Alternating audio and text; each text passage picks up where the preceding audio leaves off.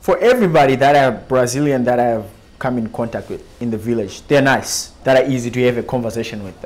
Unfortunately, I've had a chance to talk to people that can speak English, same language that I can speak, and and they want to know where you're from, and like, oh yeah, it's the first person from Zimbabwe that I've met today. Wow, where is Zimbabwe?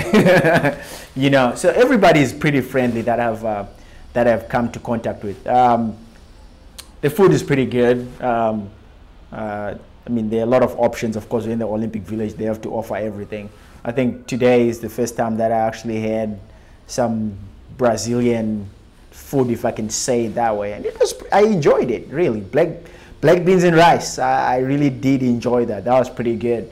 It was well flavored than what you get when you're in the US. So this is original Brazilian right here. The nature is pretty nice. I remember when driving in from the airport and you're just looking and you're seeing mountains, and you'd expect it to be actually cold because of the mountains, but it's pretty warm, and I like that. It's beautiful. The scenery is beautiful. We're close to the beach, and I know, I mean, this doesn't show the whole of Brazil, but what I've seen so far, I'm impressed. I mean, the roads are pretty nice.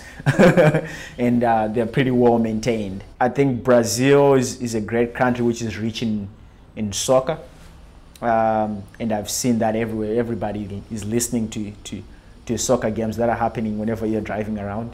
So that was pretty awesome that you're able to pick that from a different language. So that was good. And I think Brazilians actually love their athletes as well. It doesn't matter where they are, and they have a great passion for people that represent them.